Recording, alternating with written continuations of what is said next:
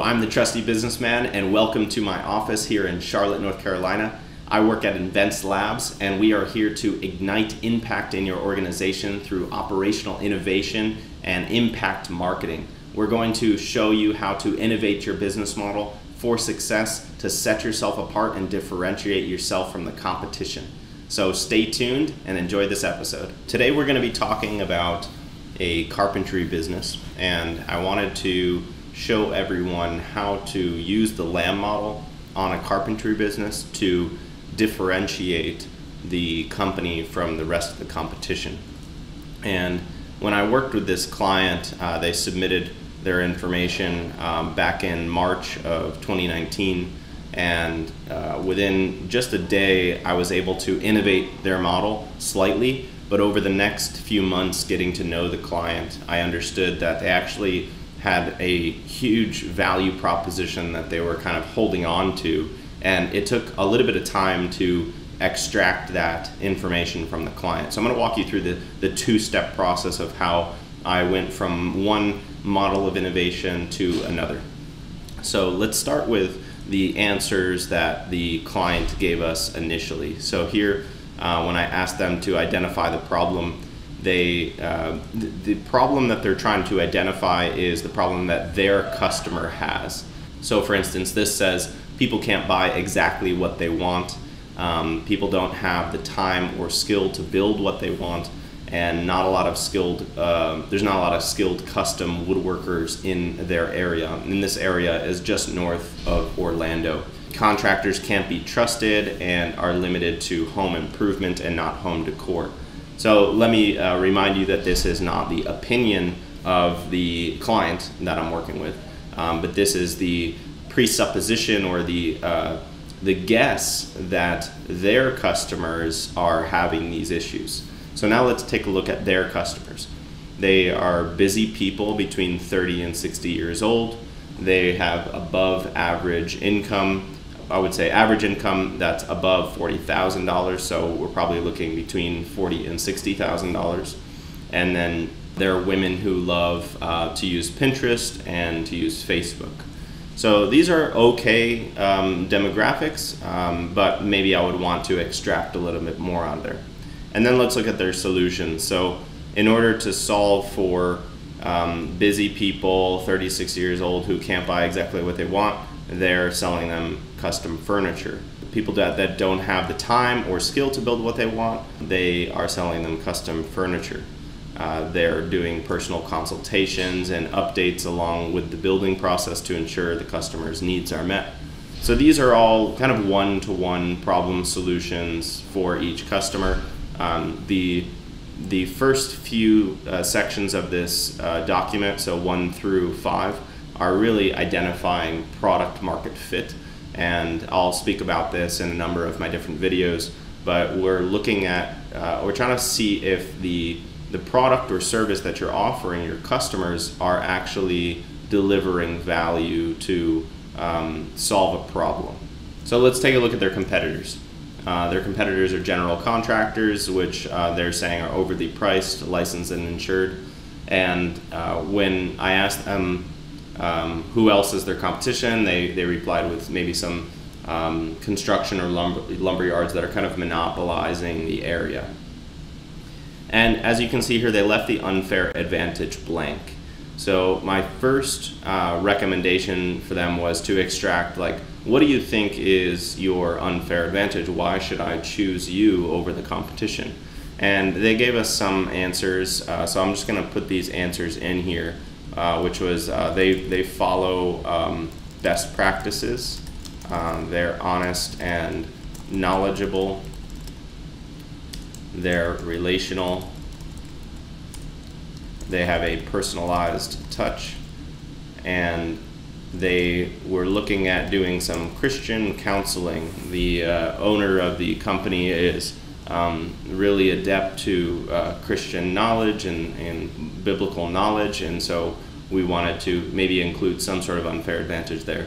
As far as the other qualities go that they're saying is their unfair advantage, it's not really different from what other people say. So I would want to, really try to drive home what their unfair advantage is by having it be something that's completely unique. I realized that they didn't have a fine-tuned product market fit, and so I wanted to go back in here and figure out who are their customers and what is the problem that we're trying to solve for each one of them and how are we solving it specifically. So I actually went through and interviewed this client, and we found out that the people that can't buy what they exactly what they want are purchasing those things from traditional box stores. All right, so for not a lot of skilled custom woodworkers in my area, we defined that a little bit more closely to their area, so people don't have access to skilled and top-rated carpenters in the Deltona area. And then contractors that can't be trusted, we removed that as it's not necessarily a problem that we've identified in their customer base. For people who don't have the time or skill, we actually replaced that with people can't customize their dining tables to their home. They are forced to buy what is already available. So I want you to focus here on dining tables. Why are we talking about dining tables specifically? Well, we're talking about dining tables because their new unfair advantage, as I interviewed him, was that they actually really want to specialize in custom dining tables. So that was a new piece of information that I got from the client after interviewing them for a while. If you're working on this for your own company, you want to be really diving in deep, grabbing a fresh piece of paper and just writing down these ideas, and after you feel like you've exercised all of your ideas, start with a new piece of paper and try again.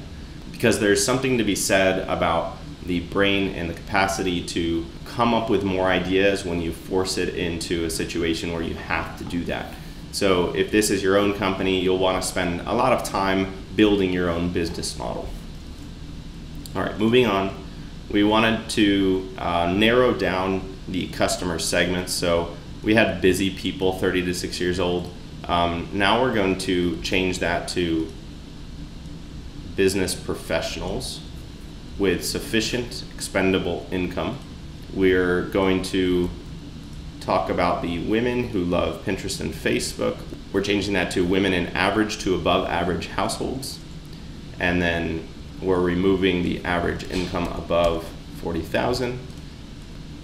And then we're also looking, because of the market that they're in, we're looking at seniors and others with a taste for Art Deco. So the solutions have changed a little bit. Instead of custom furniture, blanket furniture, we're actually now doing custom dining tables.